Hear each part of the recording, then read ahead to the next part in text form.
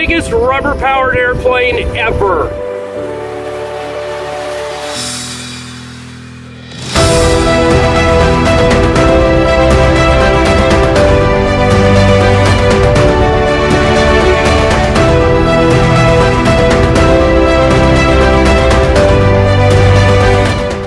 Why in the world are you doing this?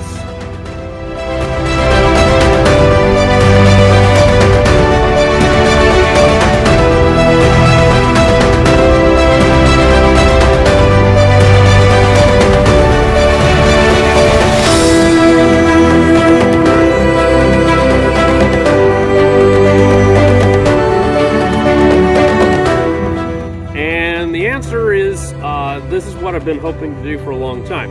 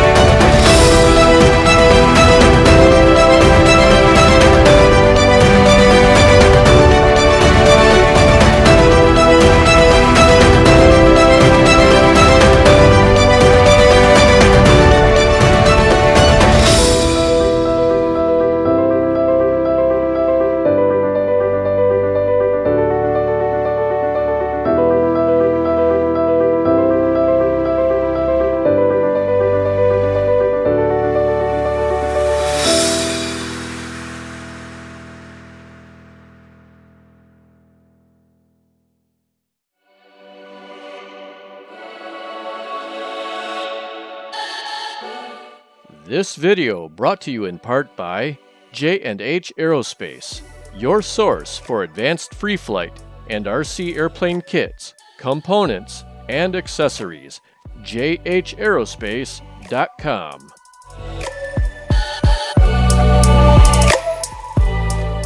This video also brought to you by Windcatcher RC, your source for carbon fiber, EPP foam, and other RC accessories.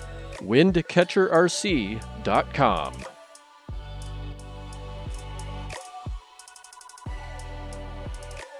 This is what your house looks like when you try to build a giant airplane. And yeah, so there's stuff everywhere. It's huge, absolutely huge. Alright, so about to put the last rib in. We're finishing up the last section of the wing. And so, I don't know if I showed this before, but we did use a notching tool to notch this trailing edge back here. If you're wondering why there's two notches, that's because I screwed up on measuring some things. So I came back and made new notches. So that's the last rib for the entire wing going in place. And so this is the center section. These are the spars. And the way these spars are made is there's a splice here because this is more than 48 inches long. And so I used a miter saw to cut, overlap these pieces, whacked them, and then that gave me perfect matched cuts. And then the carbon that I laid on here, provided by Windcatcher RC, actually all the materials are, it was not long enough either, so I snipped it on a diagonal and then laid these braces across it. The carbon is just CA'd in. I know epoxy is a better option for that, but the reality is that CA is going to be good enough. And these have already stiffened up even though they're not top and bottom. So where these are, I will have to shorten the shear webs. But we're going to put shear webs across the center section as per normal. I may thicken them up a little bit. I think I'm going to go up to 1/8 inch on the center section ones at least. And so that'll stiffen the wing just a little more without adding a whole lot of weight. And the way that we do this is very, very plain and simple. All we're doing is just lathering each one of these up with medium CA. And for those keeping count, I still have not finished the motor tube section of this airplane, and I already have gone through 4 bottles of glue, and this is number 5. So now, spar will just drop right in.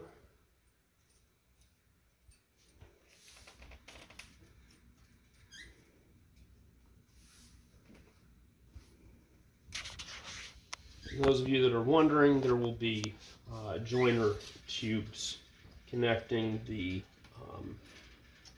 wing tips, or outer panels, whatever you want to call them, to the center section.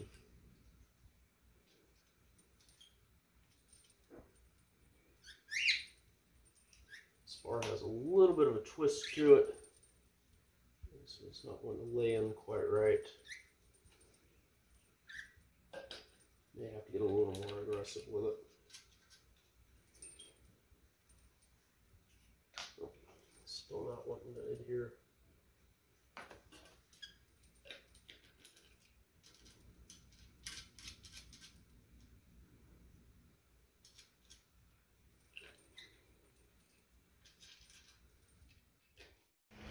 Okay, so here we have the outer section. We've got all the spars installed on the top surface and diagonals and so on. But what we have to do is install the lower ones. And before we can do that, we're going to have to put the shear webs in to go like that. And that greatly strengthens the wing. I keep gluing the plans to the plane. But once it's all up, there we go. And I laid some carbon in here. For the center panels, we'll lay much thicker carbon in. But this is just for the outer section. So now, what I get to do is lay these little guys in all along the wing, and then go from there. Alright, so I have all the shear webs in. You can see them here, like this. Now, you can also see I laid carbon in there. I'm going to lay carbon on top of this and then put this lower spar on it. And then out here, I just did partial ones because lazy. These are all 2 pieces to fit across there. So we've got this jacked up here. Stood up. Already got glue on here. And so what we're going to do is this is how we join the fuselage sides together. And what we're trying to do, in actuality there, is line all that up with the marks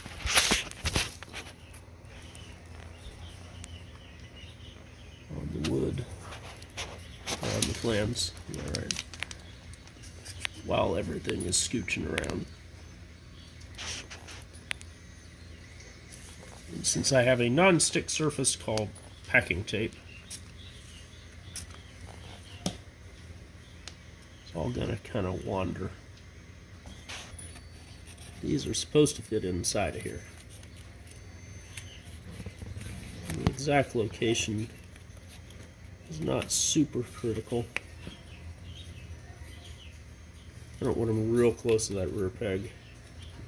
It'll be a set of 4 carbon rods that come through, and they're going to engage aluminum tubes that are in similar formers on the front here. And so basically this is a means of providing a very over-engineered join between the 2. And so we can do that.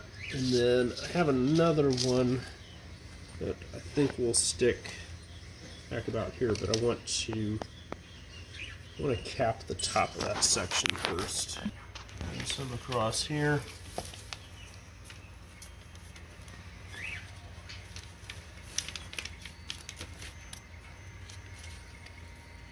And try to get it to go down in there. Maybe. Let's see if I flip it over, maybe the slight bevel from the laser cutting will help me tap it in there. I guess not. There we go.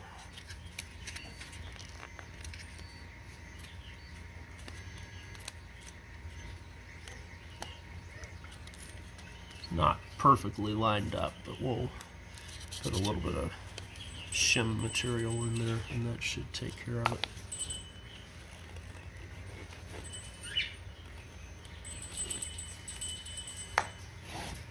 And that closes up the front there. Now, one of the things I didn't think about was leaving notches in here. So I get to cut some. Well, you have these that are... These aren't it? Nope. Okay. You want to go all the way through. Okay. Those go elsewhere. You see the And then there's the oven going off telling us it's pizza time. It's pizza time. But anyway, when we do kits for the a couple of our big rubber models like the Dawn Patrol and the Dominator, they're going to have assemblies kind of like this, but not for this purpose. But they're going to go at various stations and allow you to line things up, because lining up on a bunch of diagonal ribs is kind of intimidating for some folks.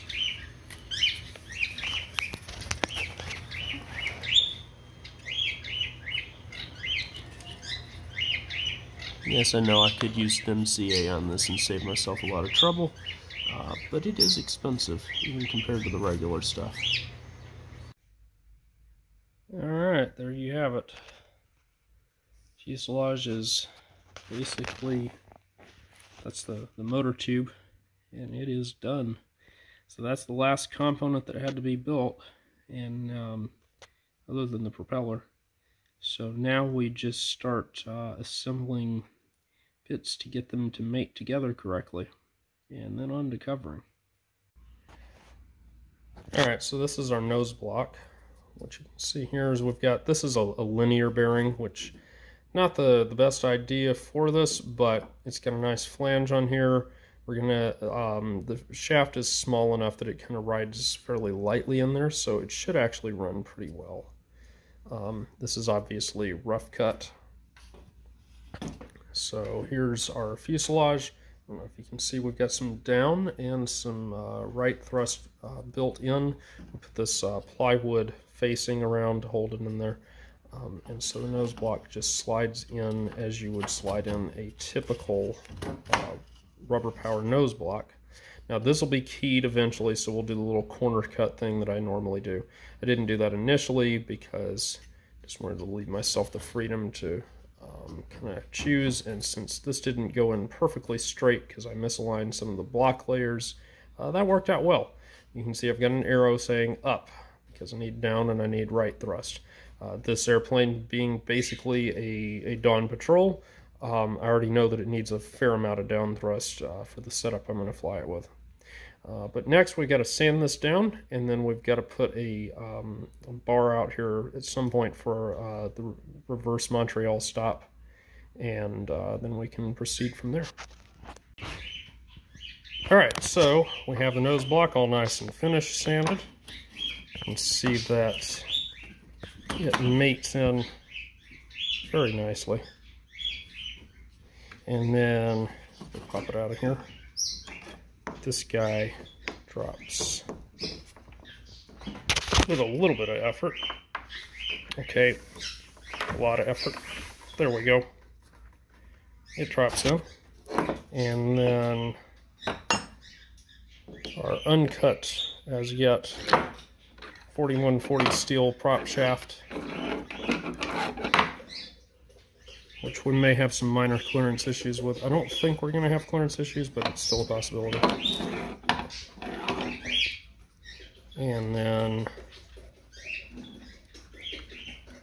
washer, right here. Washer, rust bearing, washer, and aft lock collar.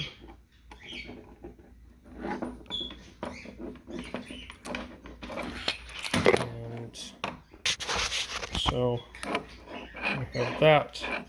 Turns very nicely. So if we stick it in here, there we go. It spins with not a whole lot of clearance, especially with the down thrust. Yeah. So we're going to end up having to shorten that arm, which will be a little interesting because this thing has to provide proper clearance there. But what we can do is we can shorten this a little bit because we're within factor of safety here, and then that allows us to shorten this out here because we won't need as much travel, and then that'll all be good. All right, so we now have all the structure taken care of. So we've cap stripped key locations on various parts, gusseted everything out as it needs. The house is a wreck because we're remodeling some areas and the kids are making a mess and so on. Hope's building an airplane. So now we're ready to cover. This has already been sprayed down with 3M77, and so we're going to put silver mylar on the vertical tail.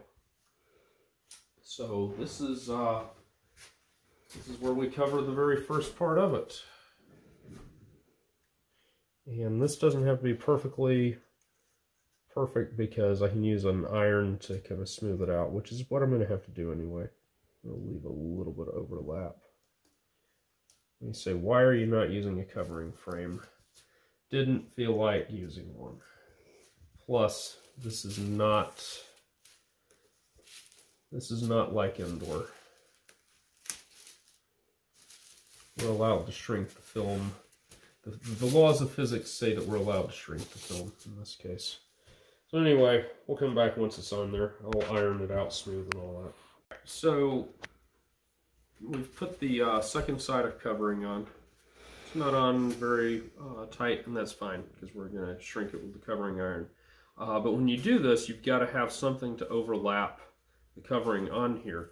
And so what I did is I used balsa right, which unfortunately you can't get anymore. I think Sig Sticks It is roughly equivalent. But what I did is I put that on all the overlap, and so now it's actually got a little bit of stick to it. But what you can do, even if it doesn't lay in place, is you can take your covering iron, which I guess those are getting hard to get nowadays too, and you can just lap it over, because balsa right and Sig Sticks It and anything else that's like that, those are heat activated covering material or adhesives, and actually the 3M77 is as well too. Yeah, you can wrap it over here, and it just lets you put the covering on nice and tight.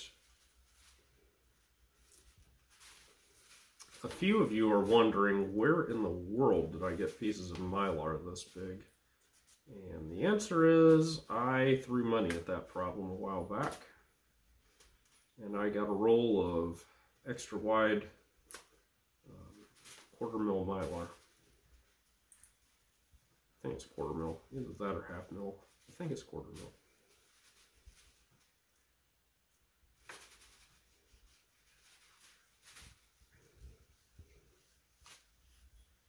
And you can come in here, you can start to take some of the wrinkles out. I don't know if they're all going to come out. I didn't do a great covering job on this. We're still on fairly low heat though.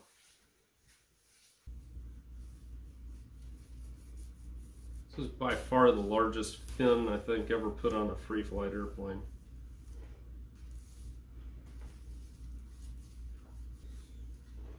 There, now I get the fins, spend the rest of the night figuring out how to get it to actually tighten up, which from an aerodynamic perspective, we're where we need to be,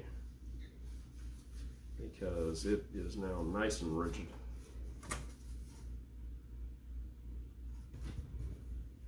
Alright, so this is one wingtip. He's covered. The bottom is clear, and then one side's gonna be red, one side's gonna be blue. It's gonna be the same for the as yet unshrunken clear mylar underneath. It's gonna be the same for the other wingtip, and then the center section is gonna be, was that white? Yes. Yeah, center section is gonna be white Center section's there. with probably clear on the bottom too. Alright, so we have the fuselage covered, or the junction plate together, and we have 32 strands of 1/4, which consumed a tube and a half of our rubber lubricant. This is how we attempt to insert the rubber motor.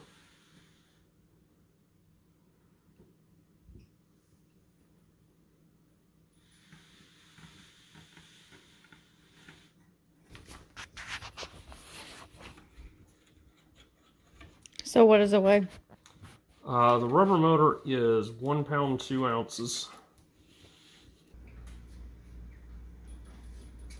This is the slow way. Now the cool thing is you can lock your propeller there. That's pretty cool. And then to unlock, slide it forward. And, well, that's a lot of airflow.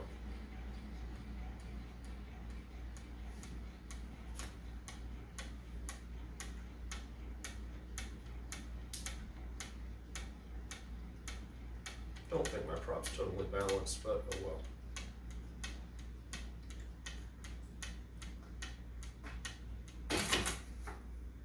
Wow, that has an impact when it stops.